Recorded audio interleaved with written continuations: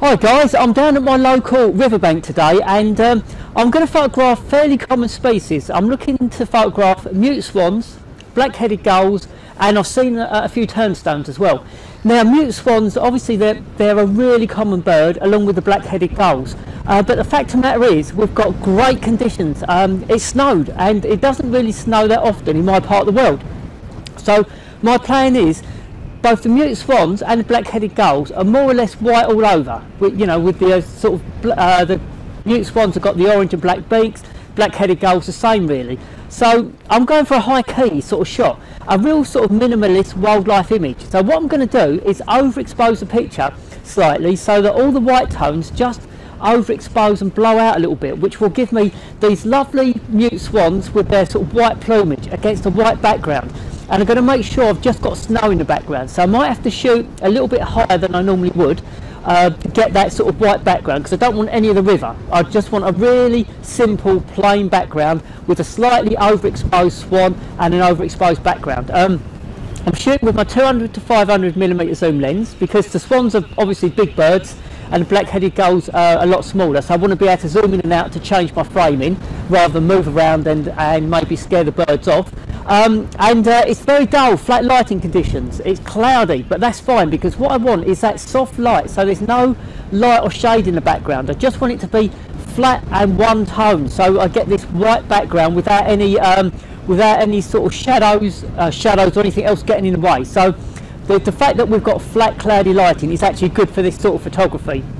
And then aside from that, I'm on a combination of either 400 or 800 between the two ISO.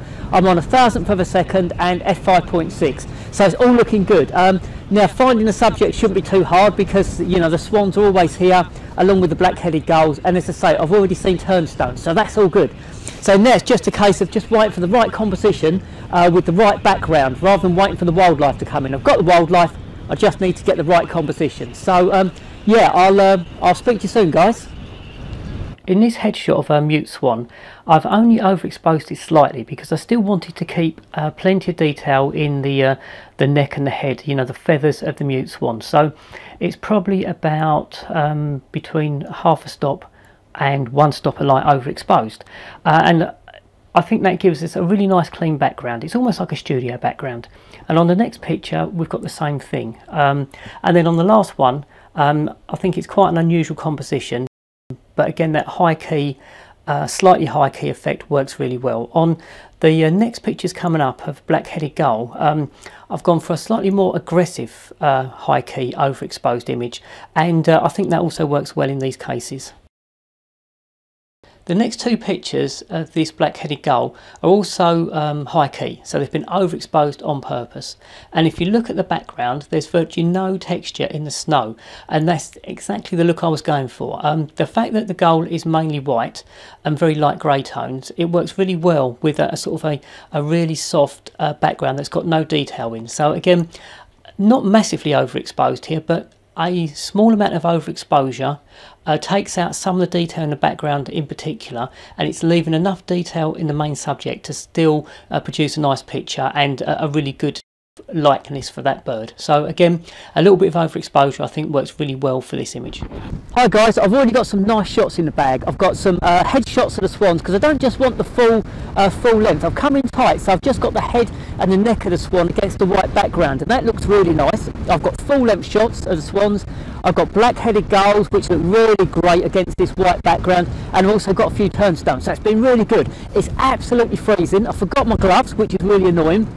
It's about -2, the wind is howling through, we've got little snow showers, but these conditions are fantastic. So as I say, I've got these fairly ordinary birds, but it just goes to show that if you shoot a common subject but in the right weather conditions or the right lighting conditions, you can come up with some really nice shots. And I'm really pleased with what I've got, even though, as I say, we've got common mute swans and black-headed gulls. They're really common, and you'll see them across the whole of the country, but because I've got the right weather conditions, it's really good photography. So I'm having a cracking morning, even though it is a bit nippy, I have to say. There's a load of waders just flown in over that side, so I'm going to keep an eye on those guys as well. We've got a few herring gulls.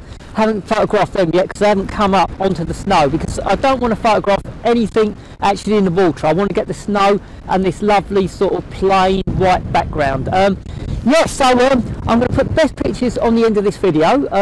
It's as I say, freezing cold and windy, but well worth getting out. And I would sort of say, it's, you know, in these sort of conditions you can get some really great shots. So the fact that the weather's not great is a bonus for this type of photography. So yeah, thanks very much for watching, guys. I hope you've enjoyed this video, and if you have enjoyed it, if you can give it a thumbs up, that would be great. Always helps my channel, a like. And if you've got any comments about winter wildlife photography, if you can put them in the comment section below, that would be really nice. And yeah, last but not least, if you haven't already subscribed to this channel and you've enjoyed this video, if you can consider subscribing, that would be brilliant. You know, it's been a cracking morning. I'm going to do a little bit more photography until the weather sort of pushes me indoors. But yeah, it's all good. I've really enjoyed myself, and it's yeah, winter minimalist wildlife photography. I think if you get the right conditions, you can't beat it. But we've really got a bit of a storm coming in now, and it's getting very snowy and very sleety. So from a very cold winter wonderland of Essex, I will speak to you soon, guys. All the pictures so far, I took really great care to make sure all I had in the background was snow, because I wanted that real minimalist high key feel to the pictures. But then when this snowstorm came in, it was absolutely fantastic conditions, and I really wanted to get a couple of images that showed the swans in the snow, you know, in the middle of this sort of hostile environment almost. And in order to do that, I switched my composition and had some of the river in the background, because those snowstorms or those snowflakes show up much better against that grey background than they would just a white snowy background. So I think you have to adapt your compositions and what you're trying to achieve depending on the weather conditions. And I think this is a really good example of having to just react to the conditions and change the composition and the way the picture is constructed. And I did the same for the flight shot of this black-headed gull here. I wanted to show the black-headed gull in, it wasn't so heavy, the snow, when this gull was flying around, but I wanted to show the snow again coming down. And if I'd have shot this against a white sky, again, that snow wouldn't have showed up too much. So I think for these 4 pictures, having some dark tones in the background is really important to show, you know, the environment and the weather conditions at the time. We've got a couple of pictures of a turnstone coming up now, and in this first one I've gone for a more aggressive high key look. So in other words, I've overexposed the picture a lot more on the first one than on the second one, and you can see the background's completely blown out, the foreground's blown out, there's no detail in the snow at all, and the turnstone almost looks like a pencil drawing because it's overexposed, and that's what I wanted for this the effect of this shot. But if you look at the second picture, it's not anywhere near as high key, and it gives you a different feel to the shot. I actually think I prefer the first shot, but obviously you can make your own minds up, guys.